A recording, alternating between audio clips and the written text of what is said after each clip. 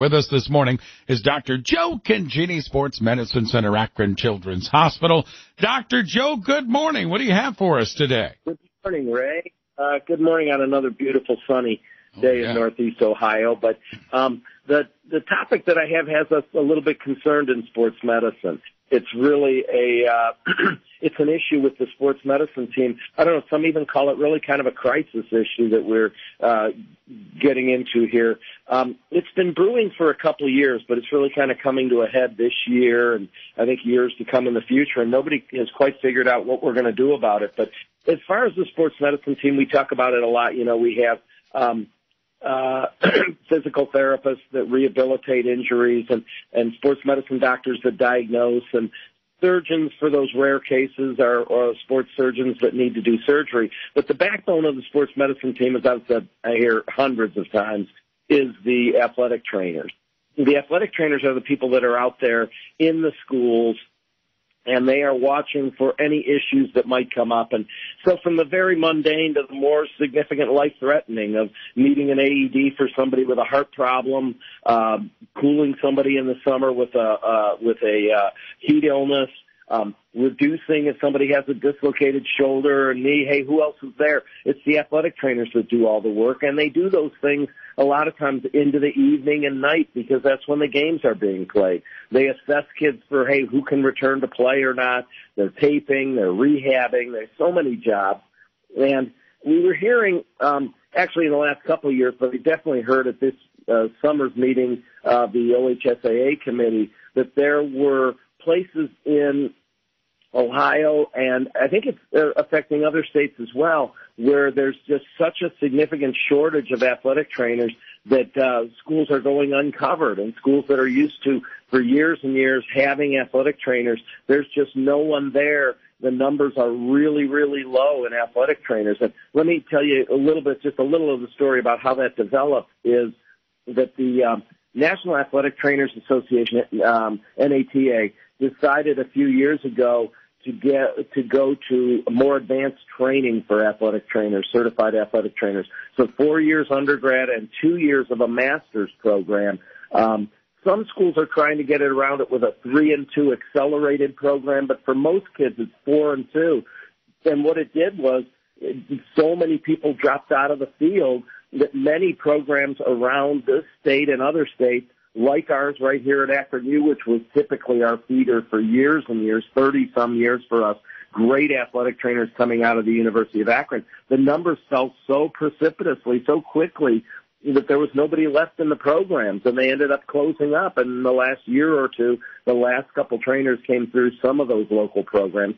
The local programs we have left at Kent State and Youngstown State, the numbers have dropped significantly, so there's just not a lot of people in the pool to replace if there are issues at all and people moving on to other life jobs or retiring and other things. There's nobody to replace them. And many schools here, too, as our brethren down in central and southern Ohio, have schools that just we just don't have anybody to cover schools. And so coaches and medical people and athletes have been so used to having these athletic trainers and all their expertise, now these people may not be around. One good thing I have to say, and I know it was probably part of what the NATA was looking for, was this was a group that always the salaries were too low. They deserved to make more money. And so this has definitely helped as there's now more of a need. It has helped, I think, in increasing the salaries of athletic trainers, but at the expense of there being a lot of places where there are not athletic trainers around. And so from that standpoint, it really, really is an issue of safety for our athletes and safety in the sports medicine field. And I don't know, frequently when you go through these things that these issues that come up through a career, there's the beginnings of some answers on the other side. But as I have talked to a lot of other people around the state, right now there's not a lot of good answers as to how this problem is going to be solved. And so you may be seeing at some of your kids' high schools less coverage, less athletic trainers around at certain schools, and it's really a problem. Joe, the root of it, is it the amount of work? Is it the amount of education needed?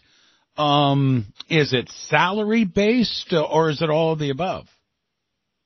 It's kind of all of the above, Ray. So it was, the national organization said, hey, more training would be good, just like a few years ago in the PT field and the OT field and in a lot of other fields. They added more training, doctorates and things like that in athletic training. They added this master's program for more education. But also the salaries were too low and they needed to go up. And so this may be a good thing. And so that a lot of people just were choosing to go in other directions. Many of the schools just had decreasing numbers of kids in their programs. And right in Northeast Ohio, like I said, as with Akron U and several others, they are now closed. We finally saw the results of that. And so when somebody has an opening, there's just, you put out to try to get somebody to fill those spots, and there's just not anybody out there in a lot of cases to fill spots. Wow, that's interesting. And you're right, that is crisis when you talk about the amount of sports and that are needed across the board 12 months a year now. That is a crisis. Yeah, there may be issues of maybe one trainer covering two different schools or covering some less, because a lot of trainers, hey, we want to cover everything, but a lot of schools have 6, 8, 10, 12 sports going on at different times of the year. In the fall, coming up in the spring, there's a lot of spring sports to be covered, and we may just not be able to cover as much, but have that expertise still there for some of the life-threatening things and the other issues that this backbone of the sports medicine team is used to covering. All right, Joe, good information, and hopefully we can get some good news on this story, certainly on down the road. Thanks, Joe.